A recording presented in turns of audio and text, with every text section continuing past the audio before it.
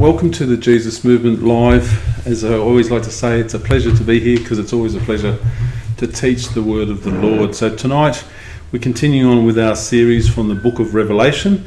This is lesson number 9, and in lesson number 9 we're looking at chapter 10, which the title in the Bible itself is actually the same title as for the lesson, The Angel and the Little Scroll.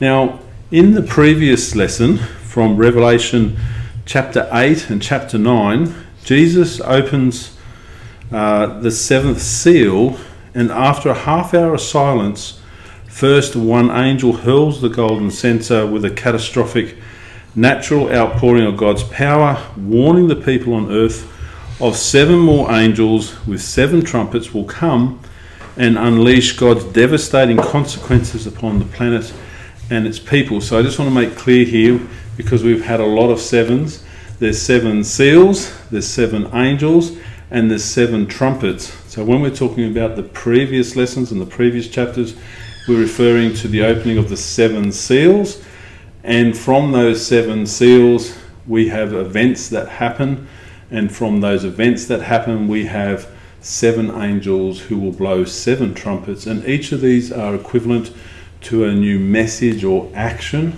that comes from God.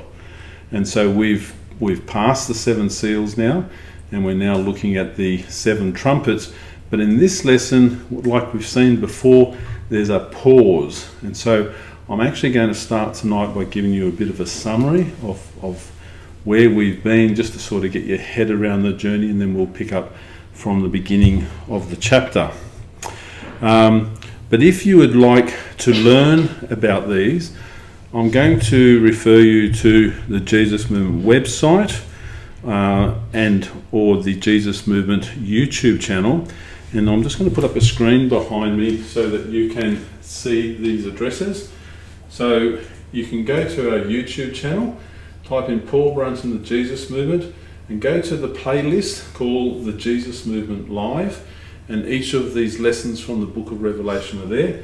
Or alternatively, you can go to the website, type in thejesusmovement.com.au, and likewise it'll take you to all of the same videos. Now, on the bottom of the screen here, just so that you're aware, we actually have a presence on YouTube, on LinkedIn, on Pinterest now, on Instagram, on Facebook, and of course our own website. So there's a lot of effort being put into giving you a platform. If you go to Pinterest and type in the Jesus Movement, again, each of the lessons are being put on there. You can click on the link, it'll take you to the YouTube channel to watch. If you click on the link on the website, you can either watch it on the website, or you can click on the link and it'll also take you to YouTube and you can subscribe.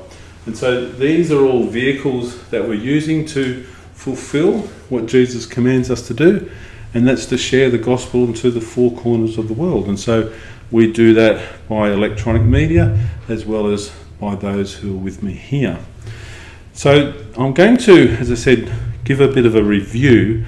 So to start off, the word revelation means to reveal or to unveil. So same meaning, and it literally pulls the veil back between the physical and spiritual world like no other book of the Bible. And that's what's significant in what we're at now, because we're definitely looking at the physical realm, and the physical realm is revealing what's going to happen in the future in the physical realm. Okay, so John is looking into the spiritual realm, and he's hearing and seeing what's going to happen in the future in the physical realm. And in tonight's lesson, you're going to realize that he's actually gone back into the physical realm, because when we talk about the angel actually comes down from heaven to John. And so this tells you that there's been a shift or a break in this process of time in which these visions are being revealed to him. So as you peer into the invisible spiritual world, you will see more than ever that you can than you can ever conceive in your imagination. And so this is what this does. We're being told about things which we don't have any experience or knowledge of, and we're having things described to us where the Apostle John says that they look like something in order to give us an insight into what it's like. So the most significant reality that you see in the book of Revelation, of course, is the glory of our triune God, because it talks about God as the Father, God as the Son, and God as a Spirit, the Holy Spirit. Now, God the Father is seated on a throne of eternal glory. God the Son, Jesus Christ, is described as a lion, a lamb, and a high priest walking among 7 golden lampstands. God the Spirit is described as a sevenfold light, blazing or shining as a lampstand with the fire of holiness. Now, there's no book in the Bible that so powerfully reveals this hidden nature of our triune God as we read here in the book of Revelation, because there's a constant interchange between the different characters of God. We see that there's the throne room with God the Father sitting on it. We see that Jesus is there before him, and we also see these blazing lights that represent the Holy Spirit, because the Spirit is an invisible being, so to speak. So we try to get our head around all those things. And of course, the book of Revelation also reveals that there are incredible other beings, and we basically understand that they are angels at the end of the day, but the descriptions of them are something like we have no comprehension of in this world. So in this lesson, you're going to encounter another angel who the Apostle John not only witnesses but has a personal interaction with. This encounter sees John given a commission from the heavenly realm to fulfill here in the physical realm of this world.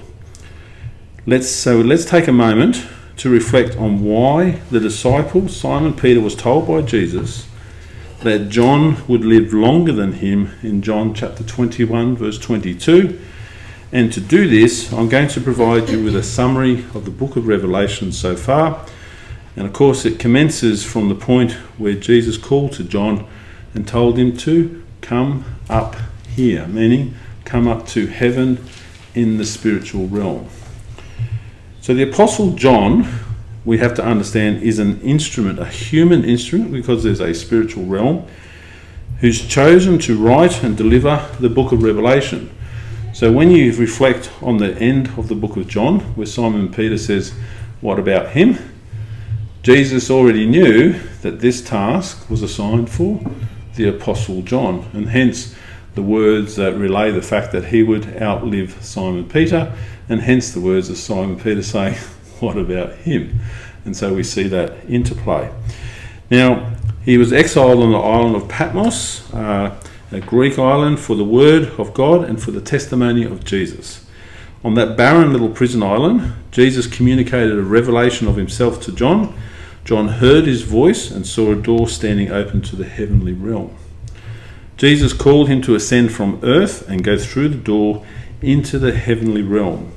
John was empowered by the Holy Spirit to do this, and he is promised he will be told things about the future, as it says in Revelation chapter 4 verse 1, "I will show you what must take place after this." So this is the point in the book of Revelation that points that everything comes after that is something in the future. In other words, it hasn't happened yet. So everything that we're teaching now hasn't happened yet. Okay. So as he went through the door, the first thing he saw was a throne in heaven with someone seated on it. This throne, which was the throne of the Almighty God, is the central and most important reality of the universe. And you may notice, as we've been communicating and teaching from the book of Revelation since then, that God is always positioned on the throne. Jesus is always positioned before the throne. The angels are positioned, some around the throne. The elders are positioned on 24 other thrones. And then there's a huge angelic host that are outside of that again. But the center is God the Father on the throne, sovereign king, ruling the universe. So it shows the glory of God who is seated there and celebrated as the glorious creator of the universe. He is worshipped there, as I said, by 24 elders seated on their thrones, 4 living creatures, and an extraordinary number of 100 million angels. In God's right hand, as he sits on his throne, there's a scroll that he holds in his hand that's sealed with 7 seals. A mighty angel calls out in Revelation chapter 5, verse 2. Again, I'm just running a summary.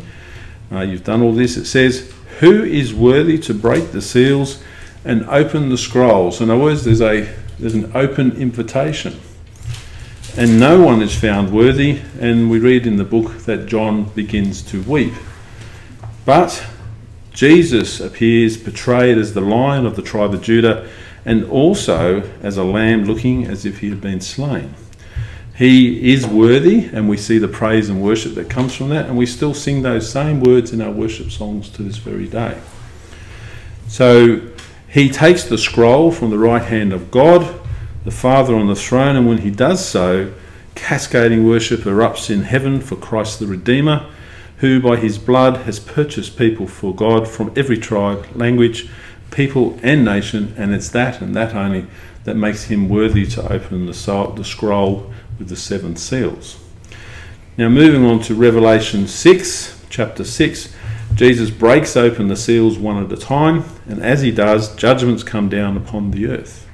The 4 horsemen of the apocalypse ride on the surface of the earth, bringing judgment and suffering, and of course there's martyrs, people who have been slaughtered for the testimony of Christ, who are positioned underneath the altar of God.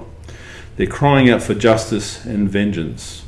The 6th seal brings the end of the physical universe as we know it, in which the sun, the moon, the stars fall, and every mountain and island is removed from its place.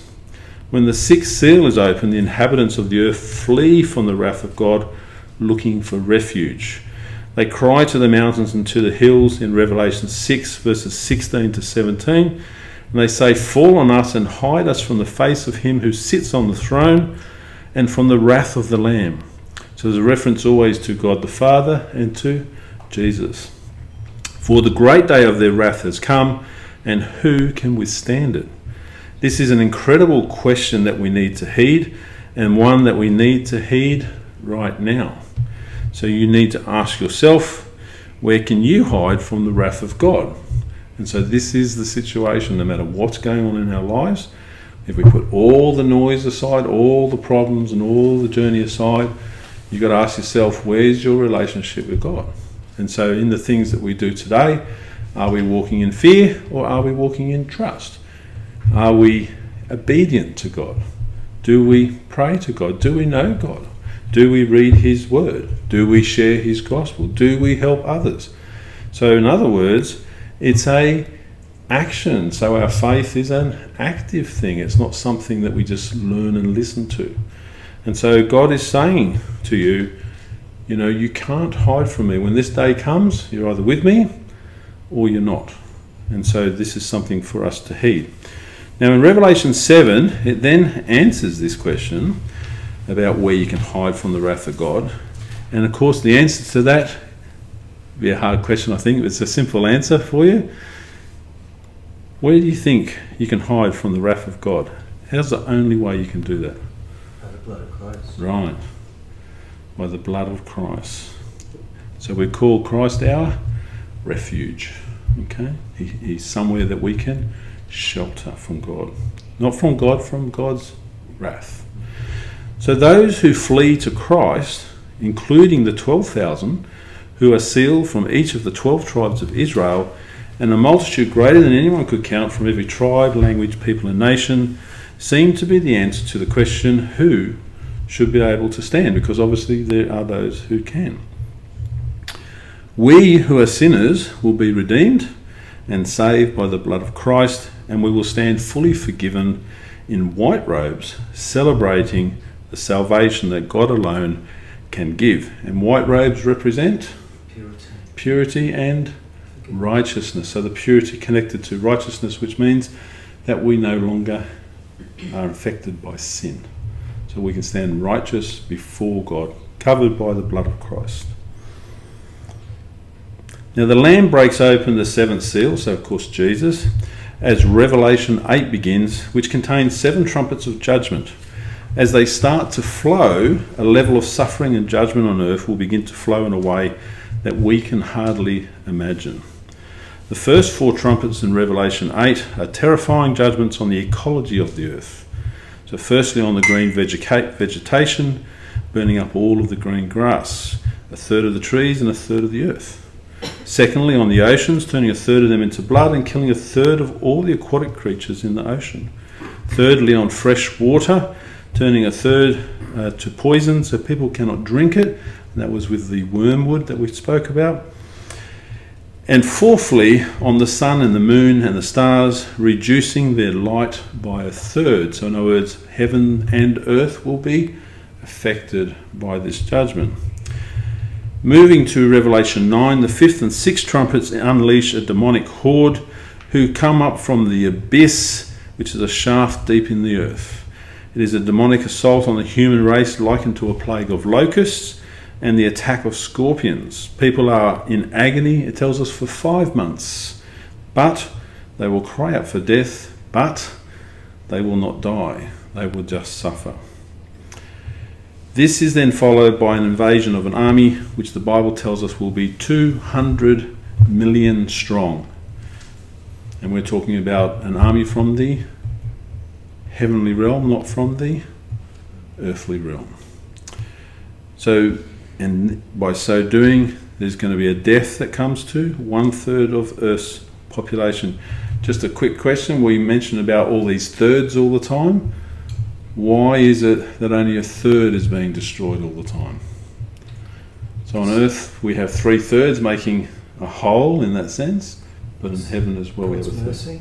So it's God's mercy and love. So in other words, his intention is to send a broadside shot that is going to wake the world up and have people come to him in repentance.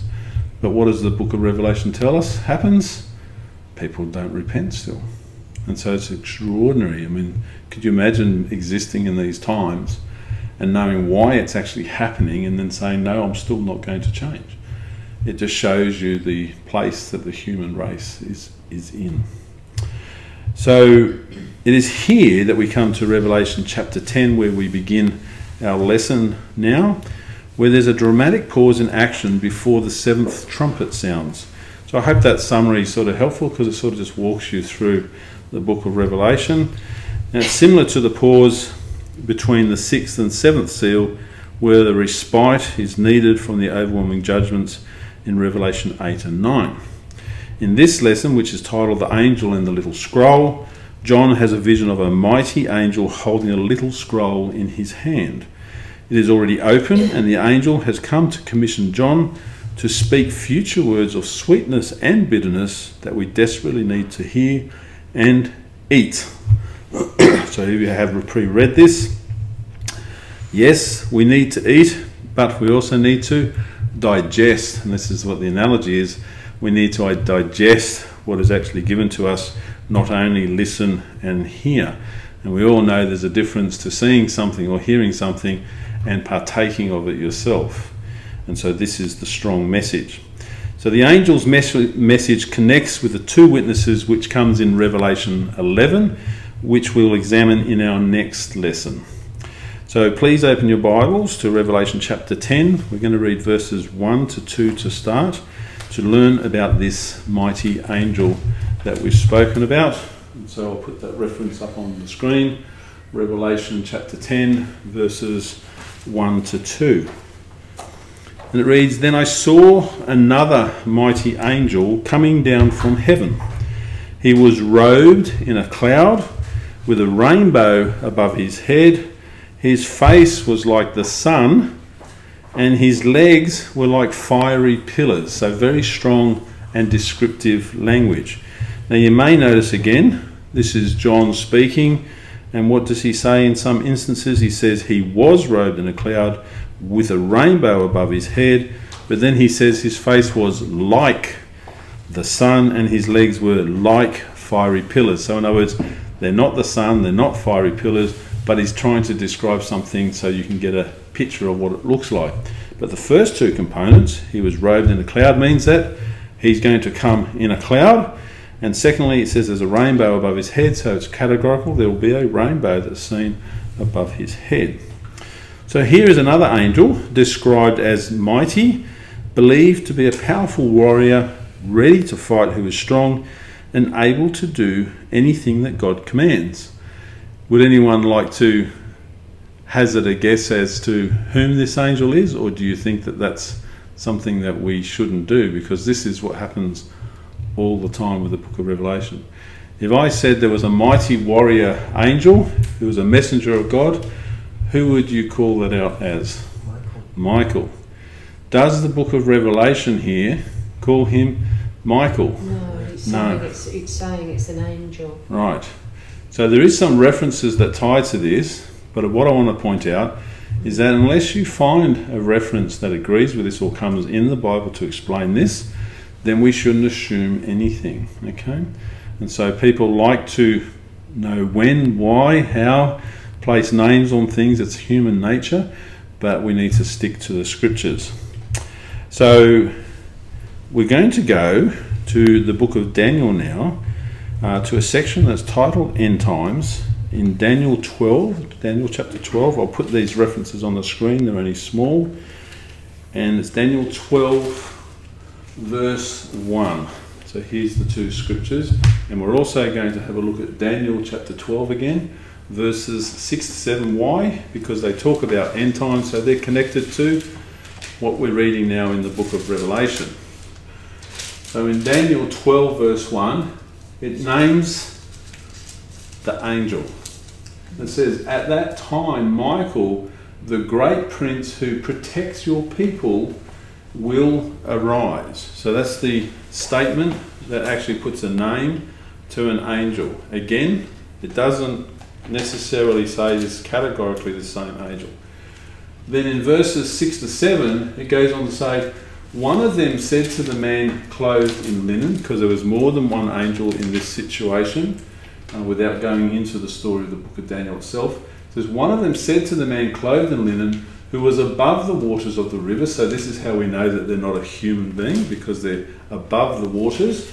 It said, and he said, "How long will it be before these astonishing things are fulfilled?" So we're talking about end times when he's talking about astonishing things. "The man clothed in linen," again stated to be clear, "who was above the waters of the river, lifted his right hand and his left hand toward heaven, and I heard him swear by him who lives forever," which is whom? God the Father, saying, "It will be for a time, times and a half time, when the power of the holy people has been finally broken, all these things will be completed." And so both of these statements, or the second statement, beg your pardon, is categorically talking about what's going to happen at the end times. This is an end times chapter at the end of the book of Daniel. So in the beginning of this end time chapter, it actually identifies that at this time that Michael, the great prince who protects your people, will arise. So in other words, he's going to be a figure in the events that happen in the end times, which we talk about in the book of Revelation. So they're the scriptures that point to the assumption that the mighty angel here in the book of Revelation is Michael, and you can see the similarities. However, it still doesn't name this angel, so it's good to understand it may actually be Michael, but it shouldn't make us hung up. It's a detail that it won't make any difference. It's more about what's happening rather than who is doing it, like most things should be in life. So whether it is the archangel or otherwise, this mighty angel is depicted coming down from heaven to earth to give his message to John, meaning that John has to be back on earth in this vision after ascending through the door to heaven. So all the previous scripture that we've been looking at since chapter 4 tells us that John was invited to go up to heaven by Jesus, and he witnessed everything in the heavenly realm. But this statement tells us, without the timing, again without the when, that John obviously has returned back to earth. So perhaps the thing in this is that there is and you can tell just by reading this, there's a substantial amount of time that would be involved for John to see all these visions, even if they're in sequence. because the events that are being described that he's seeing are huge events. And so they wouldn't be something that's momentary. So it's almost like God said, go and have a lunch break and we'll come back to you for the second round. So, but that's the situation. So I'm going to press you with a few questions now. So the first question is, the angel is described as coming down robed in a cloud with a rainbow above his head. His face is like the sun and his legs are like fiery pillars. So what do you think the cloud represents? It could be Jesus, because in the scriptures it says he comes in the cloud with a piercing eye. Does it seem about Jesus when he does returns, come in the cloud? Yeah. But if you were to do a reference check on your Bible and look at the word cloud, for example, you would find that clouds are referenced many, many times, not in conjunction with Jesus either. Now, so any more thoughts? You're not incorrect. What are you talking about? The whole sentence? The Well, cloud, the rainbow, the sun. Well, it actually says here, when we read this particular scripture, it says, "Then I saw another mighty" what? Angel coming down from heaven. If it was Jesus described in the book of Revelation... I mean, it seems to be like representing Jesus, not that he Well, is Jesus. they all have a role to play. The rainbow sounds like the covenant. Right. And the... You're jumping the gun, so let's go back to the cloud. I'm just looking at very the good. cloud, the rainbow, the sun. So it looks to me like the angels representing Jesus. Correct. I don't know. And correct. I don't know. Are the angels sent by God, by Jesus? Are they tasked to do things on their behalf? Yes. Do angels, like humans, have the same characteristics and qualities that God the Father has and Jesus has? Yep. Yes. Are angels created beings? Yep. Yes. Can angels sin? Yep. Yes. Can angels beam in radiant light? Yes. Why? What happened when Jesus went up the mountain and met with Elijah and Moses? What does the scripture tell you? Their faces shone. They were beaming this white light. So what we see from there is that's not just Jesus, that there's others as well. So what we have to see in this is that there's characteristics that are exhibited as a consequence of God, and they are of God, but they're not necessarily all attributed to one person of God or to an angel or to a human. In this case, it says that it's an angel, and so what we're looking for here is what is the use of the word clouds normally associated within the Bible. So can you give me an example of clouds in the Bible, for example? I would say life source, because like when Elijah called on the cloud, the rain cloud, Right, there's been a famine. right. And so what does the cloud then represent? You're talking about the physical output. Sorry, one sec. So you're talking about the physical pouring of rain coming from a physical cloud, but the Bible tells us that there had been a famine for 3 years, and then suddenly Elijah calls on the Lord and the rain comes from a cloud. Yeah. What does the cloud represent? God's timing. God's timing, God's power, God's judgment. Because this had been a consequence of God's judgment. No rain, no clouds. And so when Elijah calls on God and the clouds come and the rains come, it is a consequence of God's judgment. It's a consequence of God's punishment. And then it transitions into a consequence of God's love, mercy, and provision. The common word through all of this, it's all about God. And so when we talk about clouds, what happened? What was one of the visual things that happened at Mount Sinai when God descended upon the mountain? Darkness. You couldn't see the top of the mountain because what was going on up there? It was covered in clouds. Now it also talks about there was visible evidence of God's power because there was lightning and thunder and tremors, all those sort of things. But these are all things which are associated with God's power. So often in the Bible, Clouds represent judgment from God, good and bad, both, but it's all attributed to judgment. Now in Psalm 18, for example, God is actually depicted as coming with the clouds of heaven, it says. With the clouds of heaven, where the active constituent again is God's wrath. And often the mention of gathering clouds represents the unleashing of a storm of God's wrath. In other words, it's like gathering an army or a power together to have a bigger outcome coming from it. So clouds, so we're not talking about the angel here, but we're talking about the clouds. What do they represent? So it says the angel, the mighty angel, is coming on a cloud, and so the cloud represents the judgment of God. So the angel is the messenger, the deliverer, but he's coming with the authority of God, and he's actually going to deliver God's judgment, and then there's going to be an outcome that comes from that. So the next question, which has already been cheatfully answered, I don't know if that's an English word, jumped all over in anticipation, but quite correct, says, what does the rainbow represent? So I think it refers to the covenant that God made with Noah. Correct.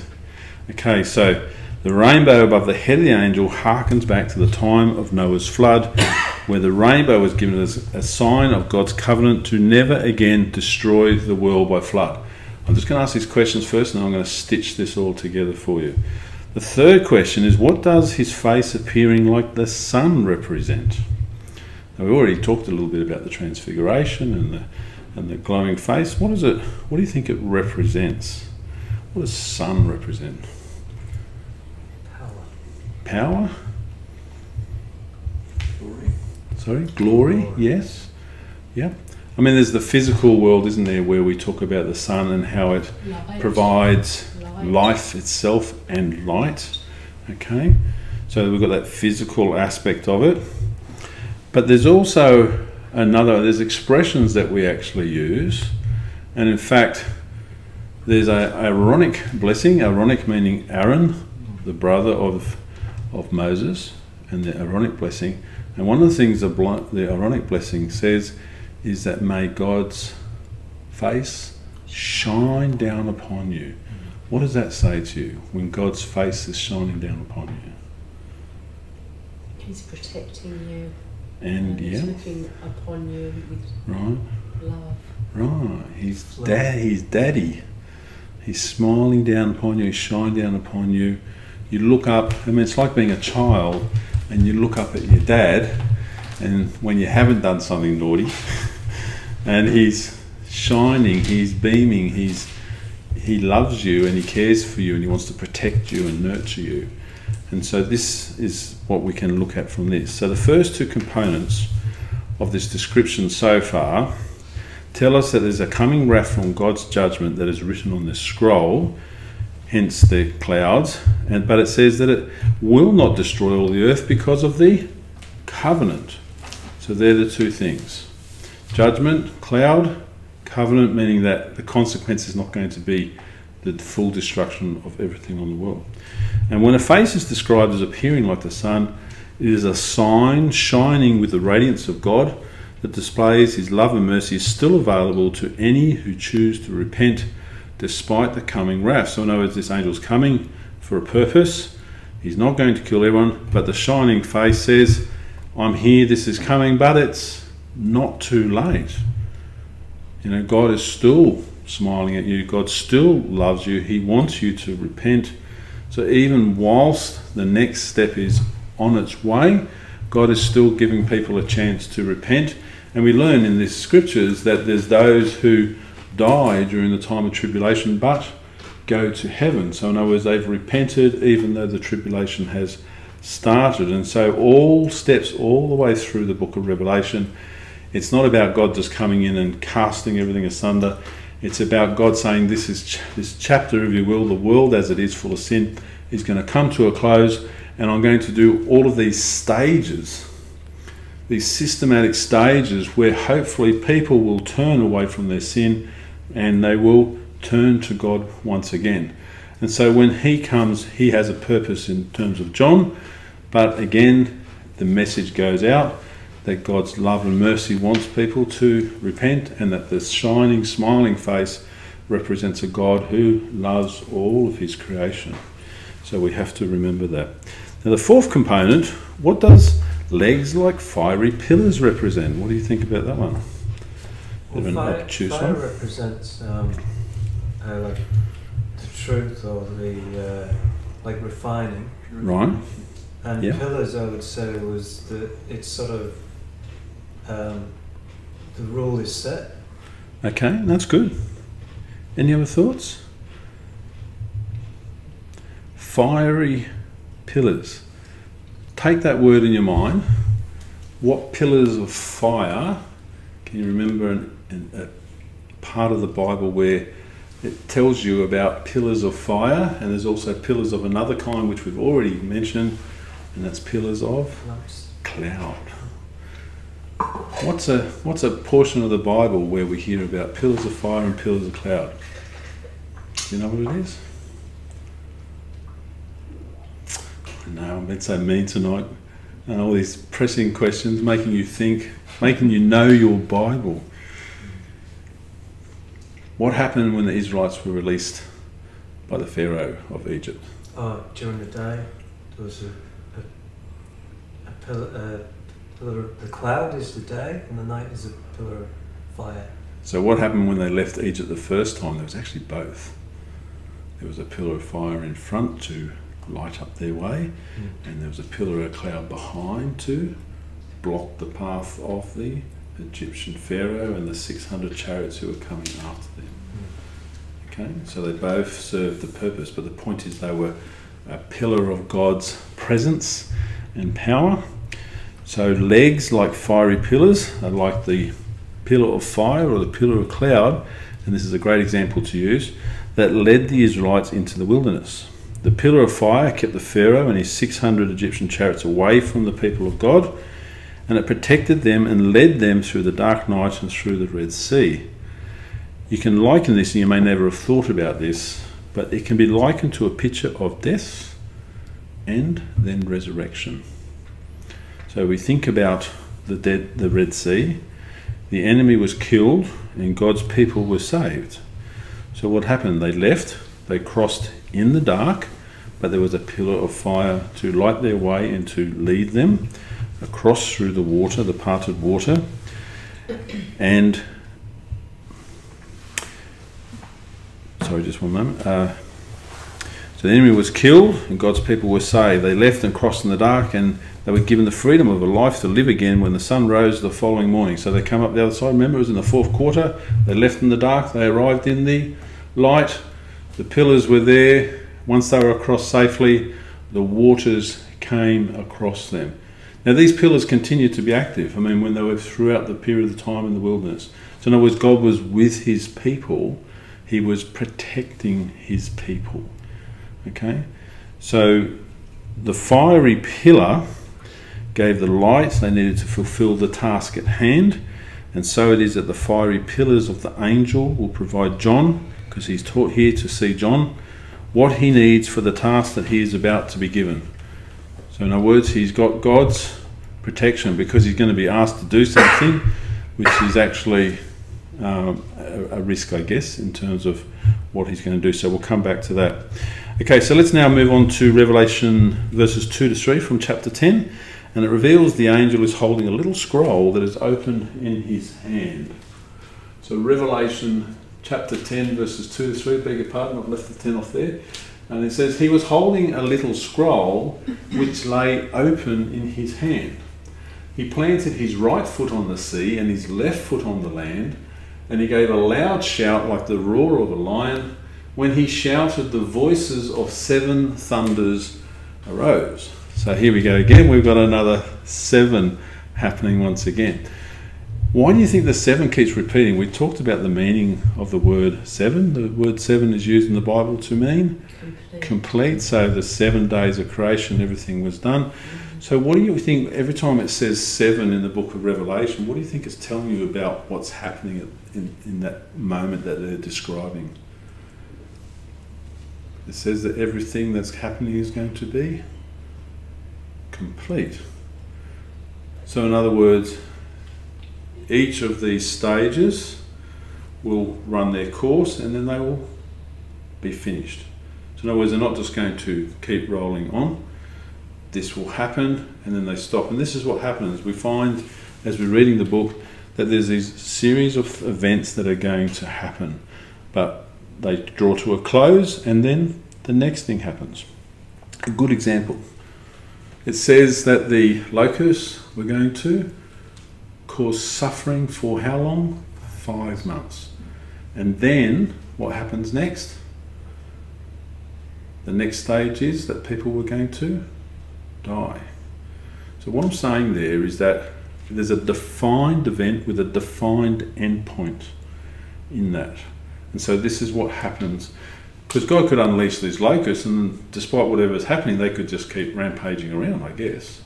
But He doesn't. Because each stage has a purpose in which God completes that purpose before He goes to the next one. It's almost like going into the military, isn't it?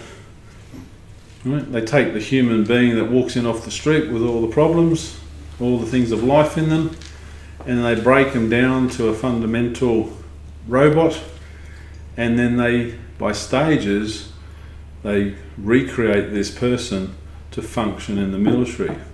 I won't go into all the details, but there's a process that's actually happening there. And you know, if you've been in the military, that you basically have to complete one stage before you can go into the next stage, and there's a reason for that. And so it is with training, you know, if you're going to a job. You need to be able to complete and fulfill and demonstrate you can do something before you go on to the next thing. And so this is a process that God uses as well.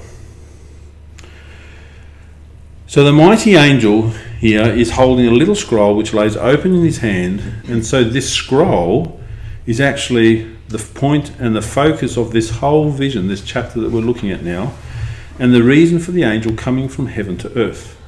To be clear, this is not the scroll sealed with the 7 seals. I'll ask you why. Why can it not be the scroll of Jesus? And this also tells us that this is an angel rather than Jesus. Because it's in God's hand. Well, Jesus' hand. Right. The scriptures tell us that only Jesus was worthy to take off the 7 seals and to read that scroll. Only Jesus. And so we know that this scroll, and it also describes it as a little scroll, so it's like it's not got the whole message or the whole story on it. So maybe it's a portion of the same message that God put into the scroll that Jesus has, or maybe it's a separate message altogether. But it's directed at John. And so this message, if it's on a scroll, that means it's come from whom? Come from God the Father. God is the author. God is writing, and God is setting what destiny looks like. And so we know from this, it's a little scroll, it has a message from God, and it's directed at John. So John is called with great purpose, not just to write this book. Writing this book is one thing, but think about what the purpose of the book is actually for. And John's been called to be given that responsibility for every person of every future generation. It's a huge calling upon him. And so we'd have to understand from that John is, uplifted. He's an exalted human being in God's eyes, in the eyes of Jesus, because this role has been given to him. Okay, so very, very important. So to be clear, this is not the scroll seal of the 7 seals, because only Jesus is deemed worthy to remove the 7 seals and read the contents. This is writing from God, and it is available to be read by someone other than Jesus, because it lays open in the hand of the angel so John can read it. This shows that God is willing to reveal some things to us about the future. So if we take a moment to reflect on the prophet Daniel, he was told to seal several of his visions for the future because their meaning would be hidden until the right time. Do you remember, if you've read that? So this is a very important idea, and the book of Revelation is written often in difficult language because we're always explaining everything that can be hard to understand, But can you imagine that God actually intended it to be this way? If God wanted to write it in such a way where it was completely transparent and easy to understand, he would have written it in that language. But it's not. So it's like being drip-feeded. You get a certain amount of information, but you don't get enough to know the whole picture. So we're going to ask this question of you now. Why do you think God made it difficult to understand? See, we can explain and teach what the book of Revelation says, but there's lots in the book of Revelation that we don't know, we've never experienced, and there's things in there that are actually not explained whatsoever. They're presented to us, we get the imagery of it, but it doesn't say what's said. It doesn't say what's written on the scroll, for example. We know there's a scroll, we know it's going to be given to John, we know Jesus has a scroll, but nowhere does it say what's in it. Why do you think God does that? Find out when we get to heaven. We find out when we get to heaven. What about people in the future, beyond us? Isn't it as the time comes, then people will understand it? You know, like if you look 1,000 years ago, we actually can see things happening in the end times. Right. Whereas 1,000 years ago, they probably wouldn't understand what we understand now.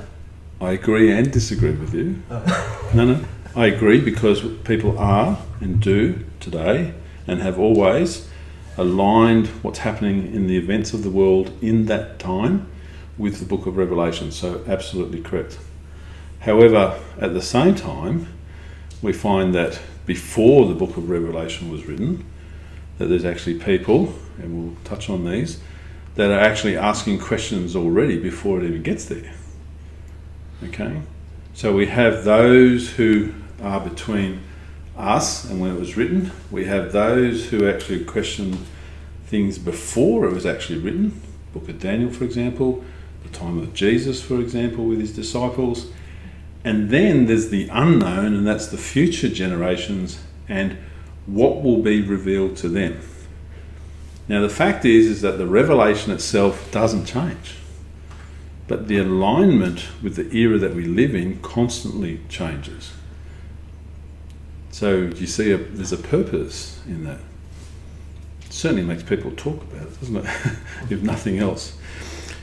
So God could have revealed, as we said, much more to be written in the book of Revelation if he chose to, but he provided a vision to the Apostle John so he could write a message that would be relevant for the church for a period of time, with particular details that will only be relevant for the final generation. So this is our challenge, right? Because we're trying to second guess what we don't know.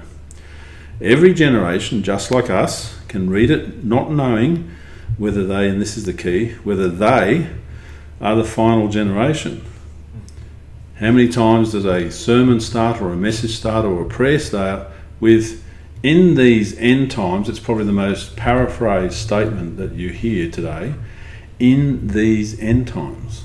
So in other words, people are aligning themselves, believing that this is the generation and this is the time. You know, some of us have been in the church where we were told it was happening in 2026, so we've got 4 years to go. But if we actually look at what actually has to happen in order for that to happen, with the knowledge that we can glean from the scriptures, it's very unlikely. But a few years ago, it was hallelujah, praise God. And so it goes on. So we don't know whether we're the final generation or not from reading the book of Revelation. That's number one. And people can perceive future things without knowing the full details that are yet to be revealed. So this is what people do. They try and stitch it together and say, oh, this means this and this is when it's going to happen. I've done all the numbers and the calculations in the Bible and this is when it's all going to kick off. But we see this here in this chapter because the scroll lies open and we are only given what God is willing to reveal to us right now. That's the key.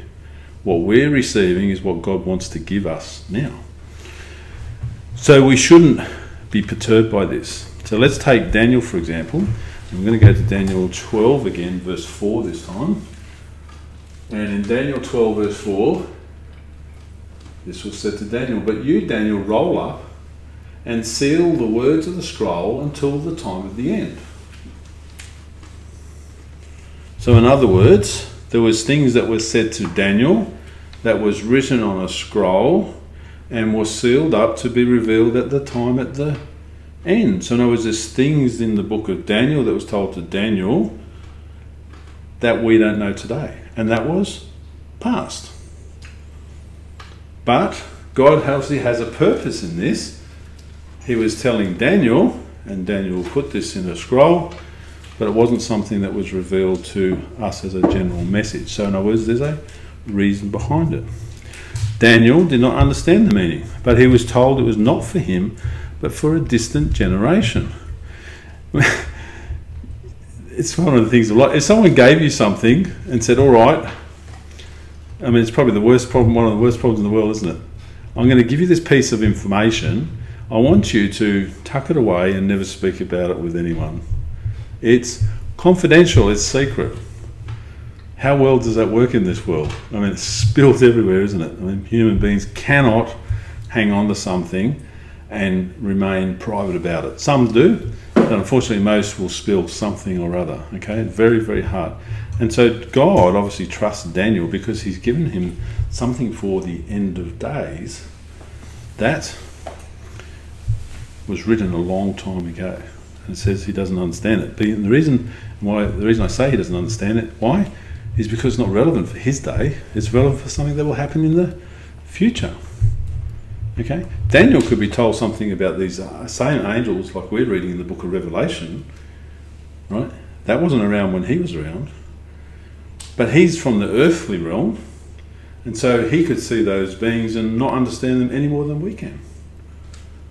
But he could be told to write down something or what he sees, and then God says, "I want you to put that aside." So it's very challenging to think this.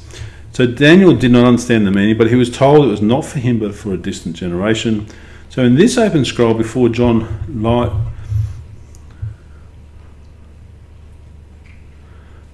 So in this open scroll, what it says is it's a revelation of mysteries that God is intending to grant to his people now, but there are future insights that will only come at the end of days. So in verse 7, and I'm just going to jump here, we're going to come back to this properly, but in verse 7 of Revelation chapter 10, which we're yet to come to, I'll just put this scripture on the screen. It actually says, "But in the days when the seventh angel was about to sound his trumpet," so this hasn't happened yet, "the mystery of God will be accomplished, just as he announced to his servants the prophets." So we've just been talking about Daniel. There's mysteries that have been given to Daniel which he doesn't know, but they've been entrusted to him to write down, but then they've been sealed for the end of time. And so we see here in this scripture that God, or the angel of God, is acknowledging that prophets in the past have been given words which have been sealed. They don't understand them, but they're for the future. Okay. So again, we walk in this mystery, don't we? The mystery of God. So we're going to come and have a quick look at that as well. So in days that are yet to come, God will reveal more, but it won't be through a 67th book in the Bible. God's will be revealed by events that can be identified by knowledge of what has already been written. So in other words, it will only be clear to you if you are in that final generation and it is happening to you. So these things that we don't understand or can't be described, if you actually physically see it or it happens to you, you'll be very clear on what's going on at that point in time. So in other words, God's writing some things for us now, and he's writing things for the final generation in the future. So moving on, this angel that John sees will take a mighty stance on the surface of the earth. Verse 2 to 3 says, "He planted his right foot on the sea and his left foot on the land, and he gave a loud shout like the roar of a lion." So the stance is the stance of a mighty warrior. He cannot be moved from his position. It is like he has been taken a stance on a battlefield. He's got one foot planted on dry ground and one foot planted on the sea. So the message that John brings encompasses every realm of God's creation. It will affect all the creatures in the heavens, for the angel's head, so we think about all the scripture now, the angel's head reaches up to the clouds and his face is like the sun. It will affect the earth because his left foot is in the water and his right foot is on the land. So we have this reference to the heavens and we have the reference to the earth. So with the word of God lying open in his hand, small though it may seem, it will have a huge impact on all of these realms. Now I'm not putting this reference on, but Psalm 33 verse 6 says, "By the word of the Lord were the heavens made, their starry host by the breath of his mouth." And Jesus says in Matthew 24 verse 35, "Heaven and earth will pass away," you're probably more familiar with this, "but my words will never pass away." So no words, they're relevant today, yesterday, and for the future. Now verse 3 that we've just read says, "The angel's voice is likened to the roar of a lion, whose shout is to be taken seriously, and when he does shout, the seven thunders speak." Has anyone heard of this term, the seven thunders, before, or know of another reference in the Bible? It's a bit of a hard one, isn't it? So I'm going to give you an example of this to enlighten you. There is a good example of the thunderous voice of God, and it's described in Psalm chapter 29, verses 3 to 9. I'll put the scripture up on the screen. So Psalm 29, verses 3 to 9, in which the phrase, "the voice of the Lord," is repeated 7 times. The word thunder is used twice in association with God. So we have these 7 thunders, or 7 words of the Lord. And it says, "The voice of the Lord is over the waters." That's the first time. "The God of glory thunders, and Lord thunders over the mighty waters." The voice of the Lord, second time, is powerful. The voice of the Lord is majestic, third time. The voice of the Lord, fourth time, breaks the cedars. The Lord breaks in pieces the cedars of Lebanon. He makes Lebanon leap like a calf. It has this word Syrian. It's actually an ancient word for Mount Hermon, which is right next to Dan at the top of the northern end of Israel, like a young wild ox.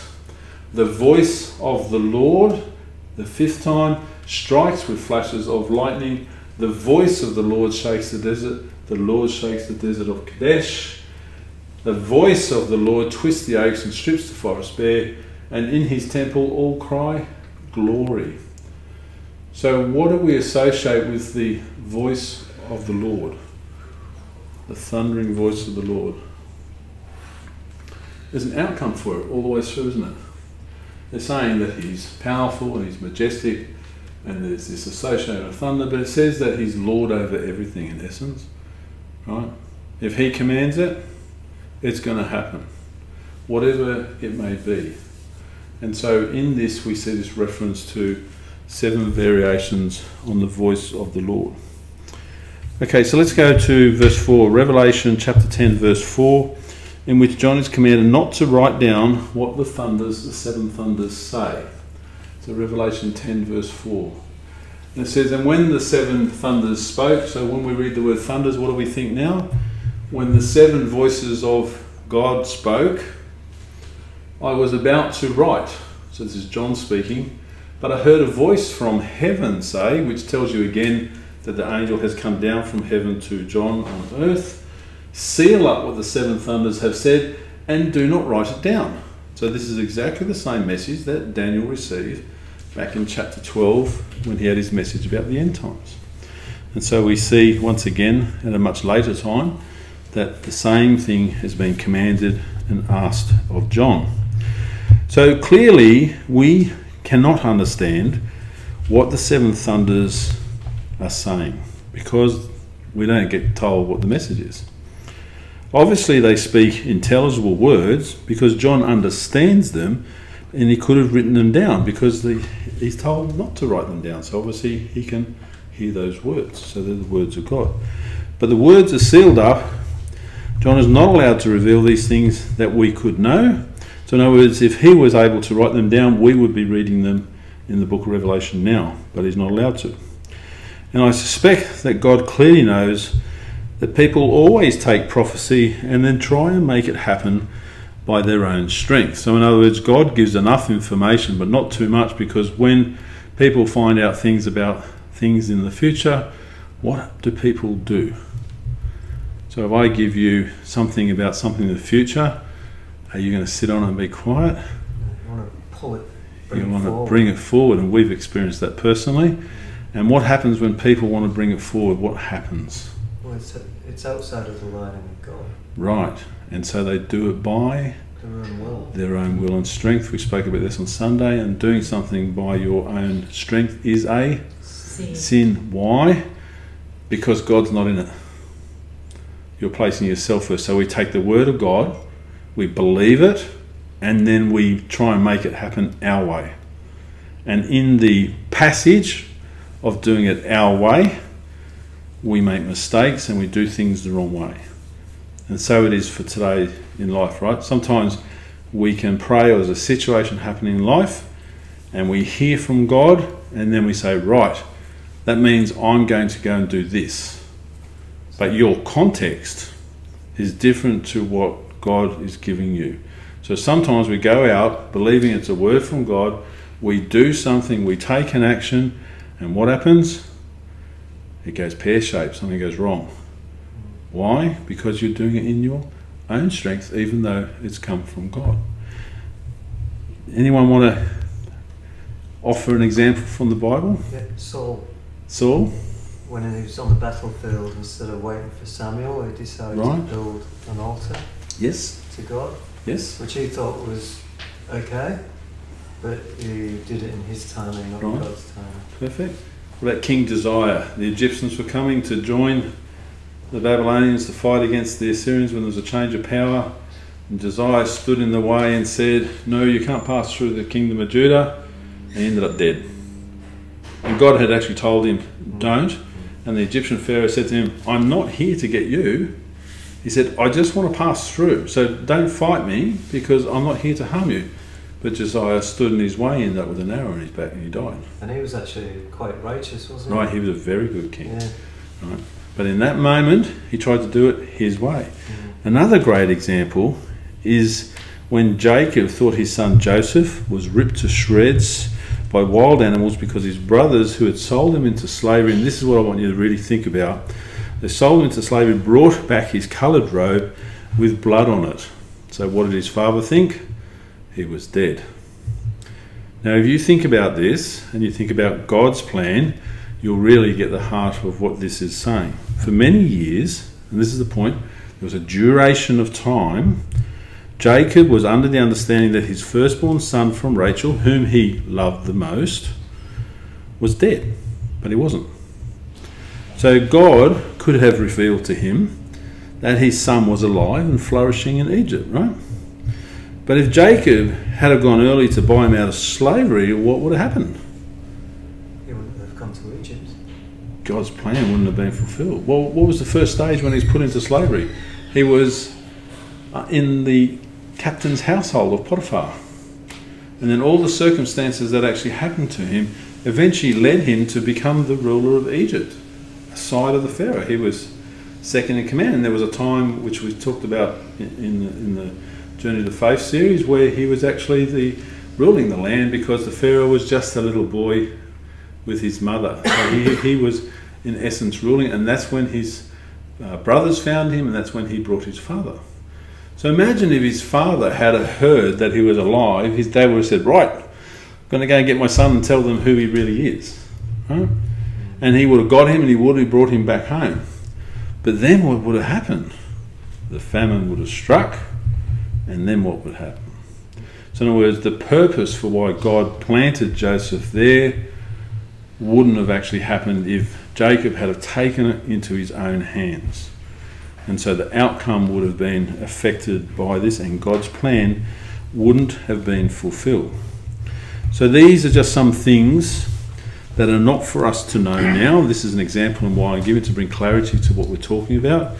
There are some things that are not for us to know now, and we need to trust God has a purpose in it. Okay? So we have to know enough to discern the difference between the two. Sometimes you get given information and you almost have to say to yourself, is this for now or is this something for the future? Should I be doing something about it, or should I have wisdom, know that this is the case, but act on it at the appropriate time? Okay, so Deuteronomy chapter 29 verse 29 reminds us this: the secret things belong to the Lord our God, but the things revealed belong to us and to our children forever.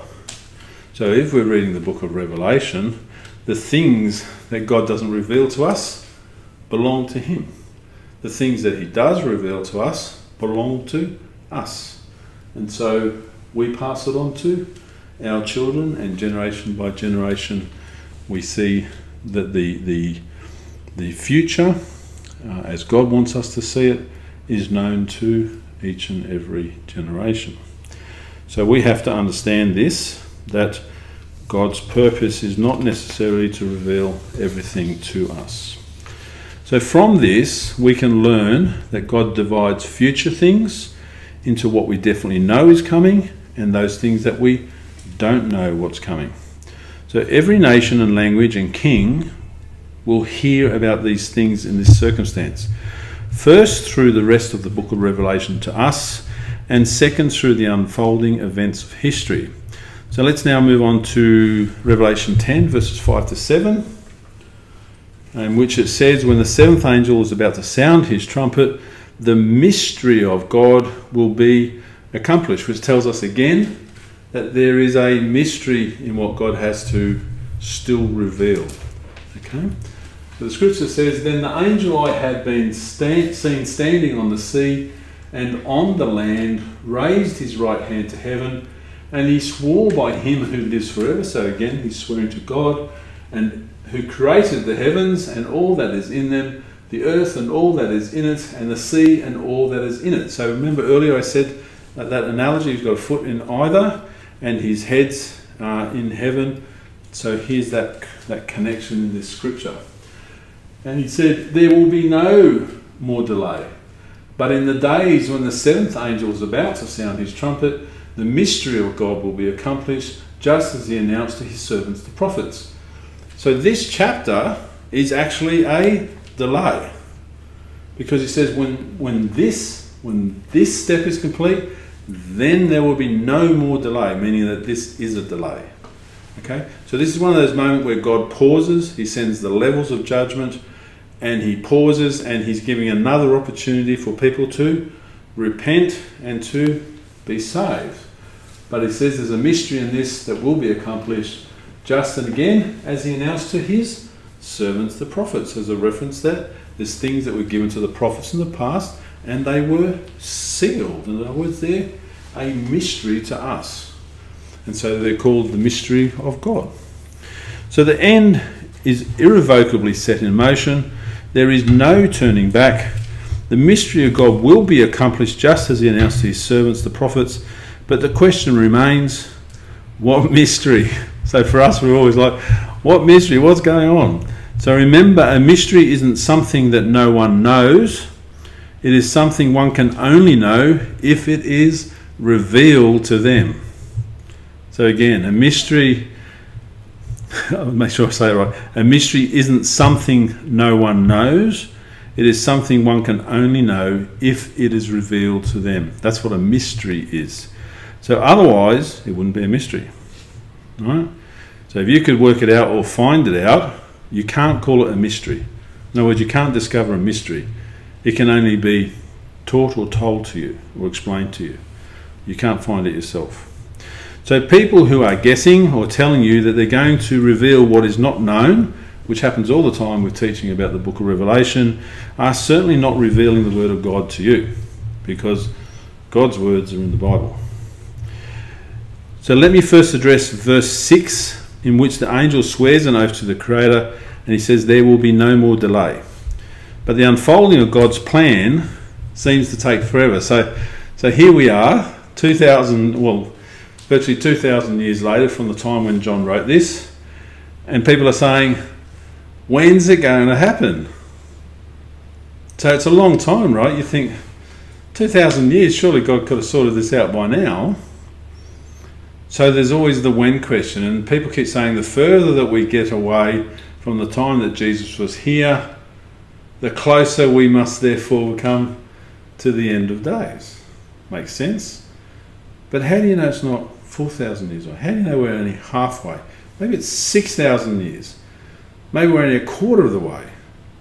But people keep pulling up signs, as they like to say, and saying this is the mark of the beast, this is that, and it's been going on for 2,000 years. Right? So we are not to know why, because it's a mystery of God. And if people knew, could you imagine if you actually knew? How many cults have there been, especially I think in the 80s was a particularly rich time, where people would form cults, doomsday or end of days cults, and they would go and live in an enclave and get guns, and inevitably they end up dead. Why? And they think, well, it doesn't matter because the end of the world's coming. So we're not going to do what the law says, we're not going to abide by the laws of the land, we're not going to do anything that we don't want to do because we're reading the scriptures and we believe that the end is nigh. And so this is the consequence of people misreading the scriptures. Why? Because some of those things, you know, there was the one in Waco in Texas, there's a string of these, right? They've happened here in Australia, and we're still here. So we just got to be really careful what we believe and what we do. So people always want to know when. In Daniel 12, one of the angels asked, how long will it be before these astonishing things are fulfilled? We said this earlier. And in Revelation 6, one of the martyrs under the altar asked, how long, sovereign Lord, holy and true, until you judge the inhabitants of the earth and avenge our blood? So in other words, they're when questions. So back in the time of Daniel, and now here in the book of Revelation. So in answer to these questions, this angel reveals after the events that follow the sounding of the first 6 trumpets, the time will be short until the end. So that's the relative scale that we get given. But that's obviously still in the future. So Jesus reveals in Matthew 24, verse 22, he says, if those days had not been cut short, no one would survive, but for the sake of the elect, those days will be shortened. So Jesus is basically saying there's been an adjustment of how long that's going to be. Right? Interesting words, right? And for the sake of the elect, and this is the point, the elect are whom? Who are the elect? The children of Israel, the Jews. Are they? Who's Jesus talking to? Is it unbelievers? The elect are those people who are believers, Jews or Gentile. Oh. Okay? So the elect, what that means is that they are already known. So in other words, God knows who's going to elect to be a believer and who isn't.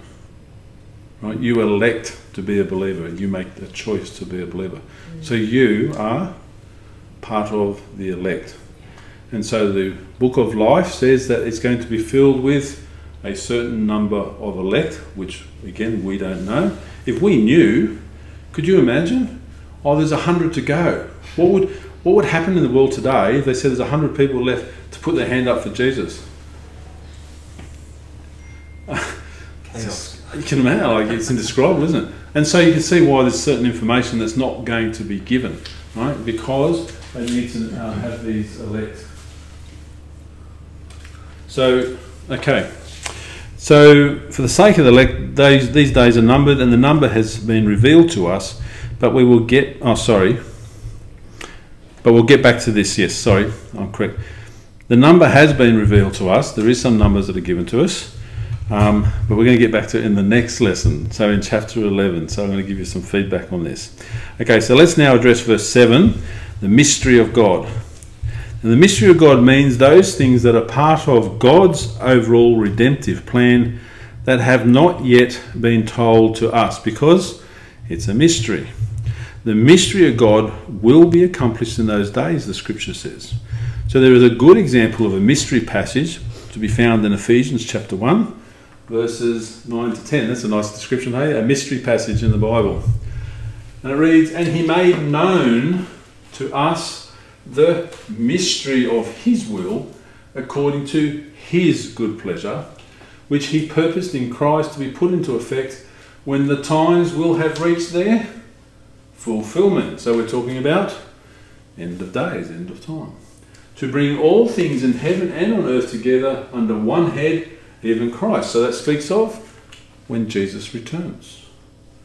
So you can start seeing, when you start to align scripture that you've perhaps read before, you can see how it's connected to what's being said in Revelation. There's a lot of scripture which refers to it.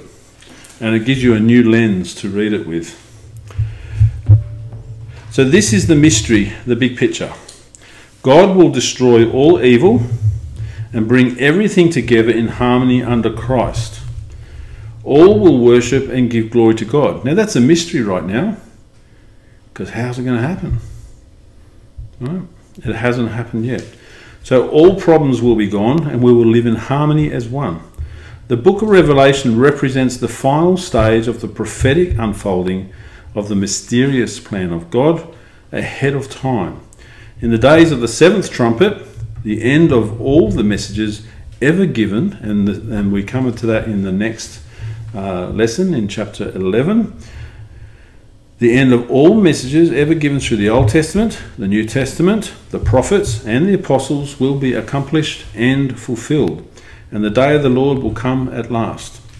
It is to this end that the angel has come to recommission the Apostle John to finish writing the rest of the book of Revelation. So this is what's happening in this chapter. So let's read about this commissioning. So we go to verses 8 to 9 in chapter 10 that we're reading.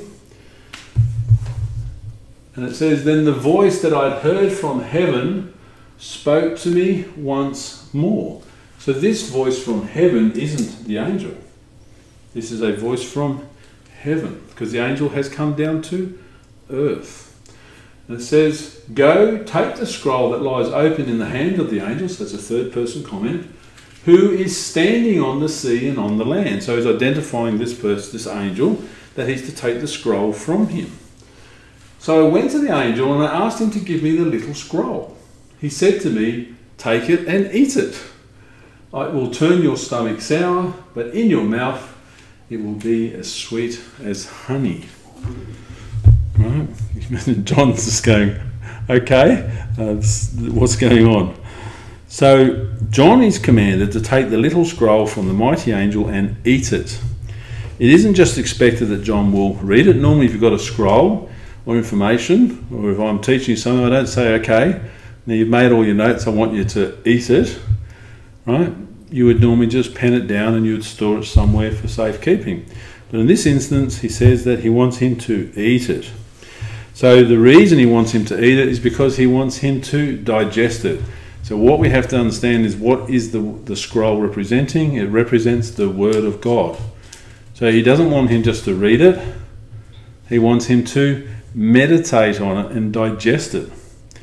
That's what he means when he says he wants him to eat it. And so by doing this, the angel says to John, what it has to say will be as sweet as honey in his mouth, but turn his stomach sour when he digests it. So eating God's word or prophecy happens a number of times in the Old Testament. And so I'm going to give you an example from the book of Ezekiel, chapter 3, verses 1 to 4. And it reads, "And he said to me, Son of man, eat what is before you, eat this scroll." So this is not the first time this has been mentioned. "Then go and speak to the house of Israel." So I opened my mouth and he gave me the scroll to eat.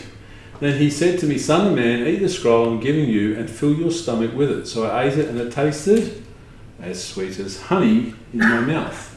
He then said to me, "Son of man, so we go now to the house of Israel and speak my words to them." I'm not going to explain all that scripture because we just want to see that this is a terminology, this is something that they're commanded to do, and we do see these references coming in the same. So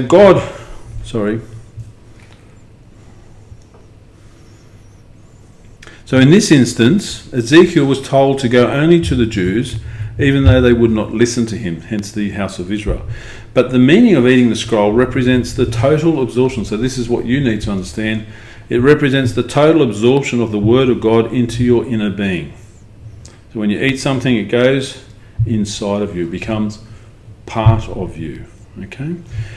So chewing it, swallowing it and digesting it, it comes inside and it fills you. So here in the book of Revelation, John is to take this message in his mouth, chew it up, taste it, digest it, and then he's asked to proclaim it. So in other words, he's got to receive it inside his soul, and then he's going to go out and he's going to proclaim this to other people. So the word of God to him is sweet in his mouth, but when he delivers it to those who are unbelievers or sinners, it is going to be bitter. And so we have a word that we use today called bittersweet. For some people it's sweet, and for others it's bitter. This is where it comes from. Okay. So Psalm 19 says that God's word and his law is sweeter than honey from the comb. It is a beautiful picture, but John's experience, as I said, will be a mixed one. So he's been asked to digest it, and it's going to be sweet in his mouth, but bitter afterwards. So in other words, he's been commissioned to do something. He's not just been asked to have knowledge and to write it down anymore, because this isn't written down, because it's actually inside of him.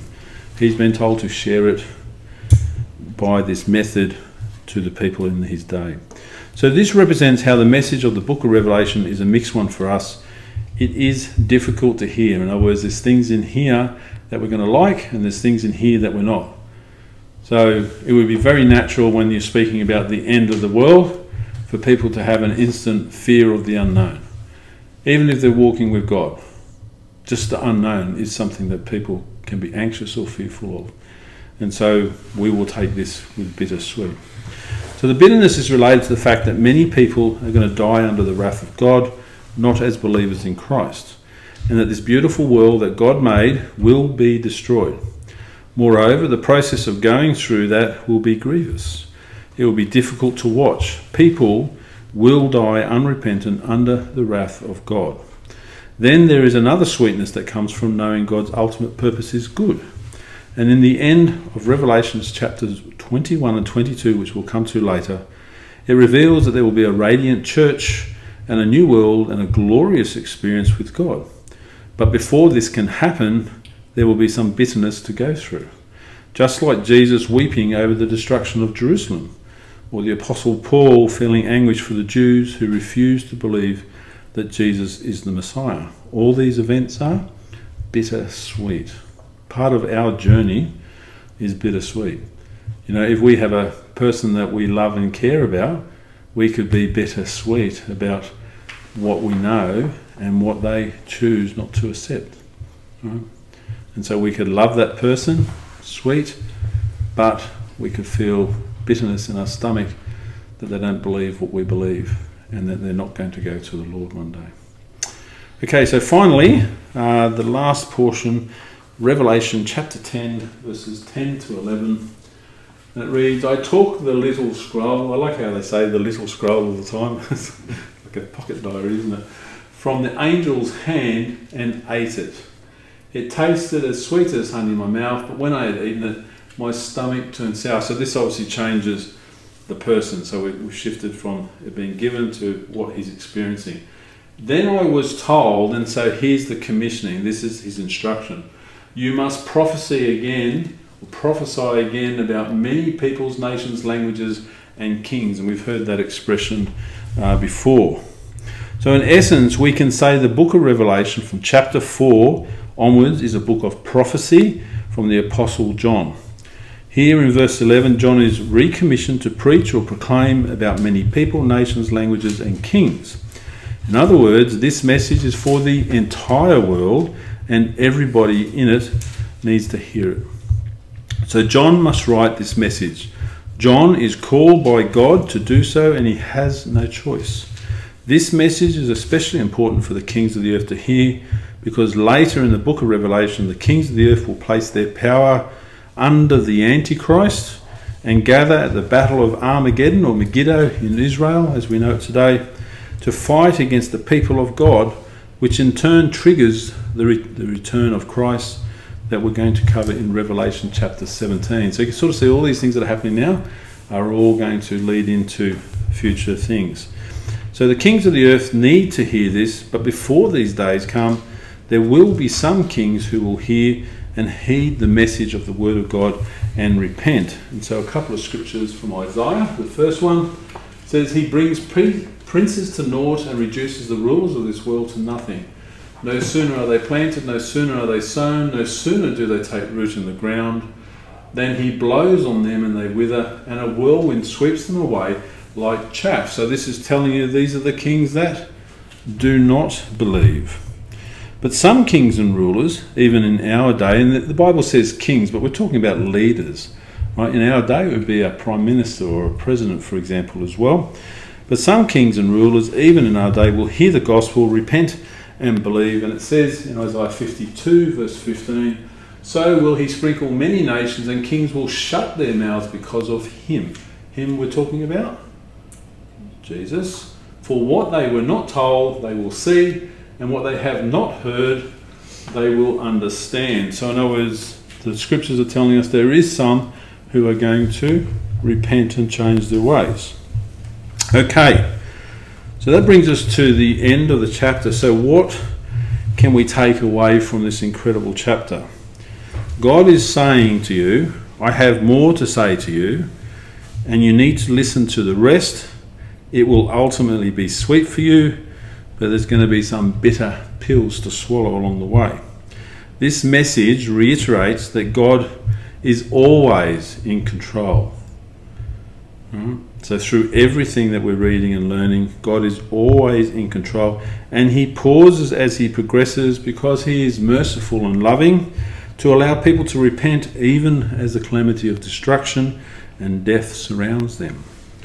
When this teaching finishes, you're going to walk outside and wonder, or you can, and wonder, what on earth is that all about? Right? Why? Because you're going to go outside and it's going to look exactly the same as when you came inside.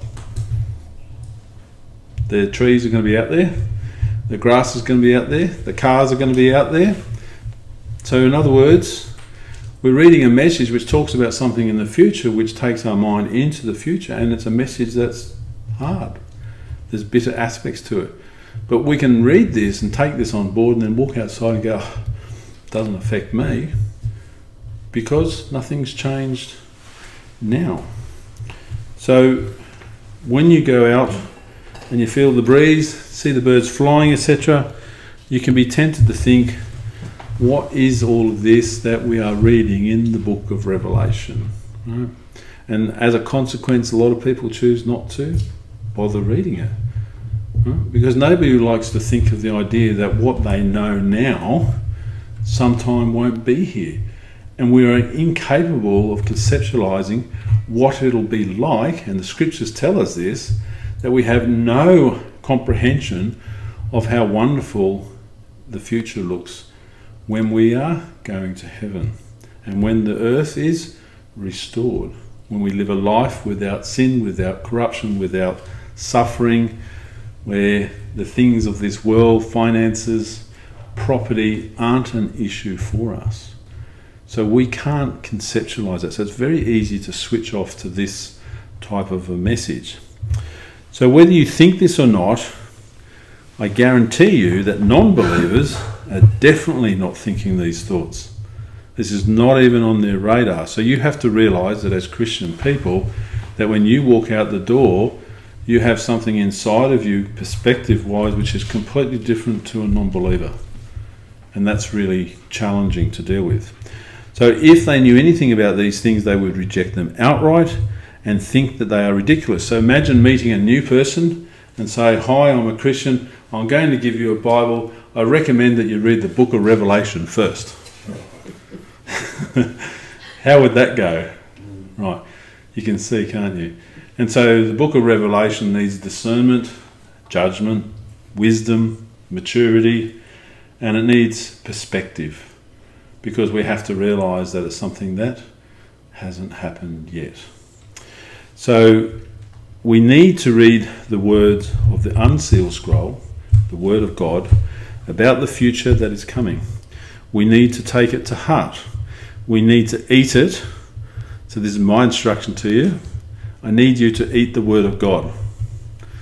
Not literally, but you need to eat the Word of God. You need to have it in you. You need to live it and breathe it. Chew on the cud. Chew on the cud. That's exactly right. And that comes through, as the word says, meditation, not the Middle Eastern type, but it comes through reading and dwelling and praying on the Word. So in this instance, because it's the book of Revelation, we're saying to do that about the future, things that have not yet happened. So you need to say, I believe that everything I see with my eyes is temporary. Everything that I see with my eyes now is temporary. One day it's not going to be here, it's not going to be the same. And one day it's going to be destroyed by the wrath of God. And it's no big deal because he can recreate anything he likes. And this needs to affect the way that I live now. So in other words, if you're making all your decisions based on what you see in front of you, then there's a component in your life that is going to have a big problem. So it's something it gives us checks and balance, because you know all the things that come against us in life, they're really right here in front of us. But we need to be able to see further ahead. Like Roger says, when I'm driving down the road, don't look at the bumper of the car in front of you, you can't see past it. Look a kilometre ahead, judge what's going on, and then when you can read the traffic, you can drive like crazy through all of them because you know what's going on before it happens. Right? So I'm going to close with a scripture from 2 Peter chapter 3 verses 11 to 12, and it says, since everything will be destroyed in this way, what kind of people ought you to be? You ought to live holy and godly lives as you look forward to the day of God and speed its coming. Why do you think that means? Speed is coming. It could happen any time. Can you control that? Well, you can't control the whole thing, but you actually can contribute to that. Now, this might sound that I'm saying something different to what I've said in the past, but the book of life doesn't have an end date on it for a reason. And that's because there are people out there who may become believers, who won't become believers, because God calls us, human beings, to walk into the lives of non-believers and introduce them to God. So if everybody were good soldiers and did this regularly, then we could speed its coming. But if we sit back and don't contribute, even if we're believers ourselves, then the day of God will take longer. Okay? So there's things that are happening in the world, and we've spoken about them, which are part of prophecy in the Bible, but they won't speed the coming of God. But there are things in this world which we can do, which will determine how many elect are written into the book of life by what time. And the close of time will happen when the book is complete. Number 7, when the book is complete. And so we can contribute to that.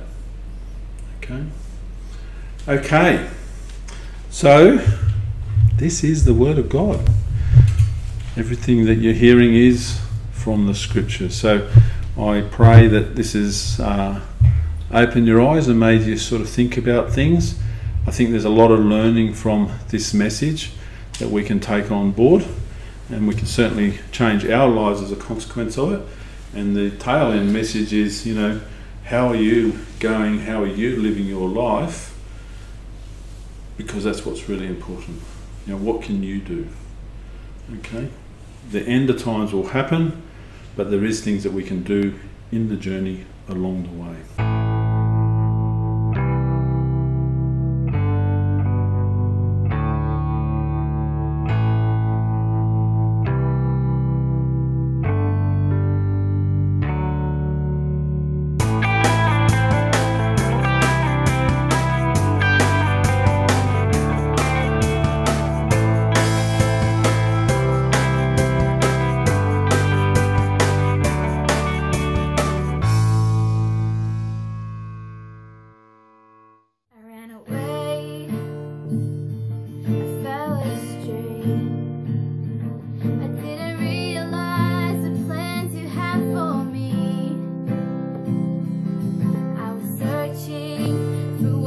Truly satisfied.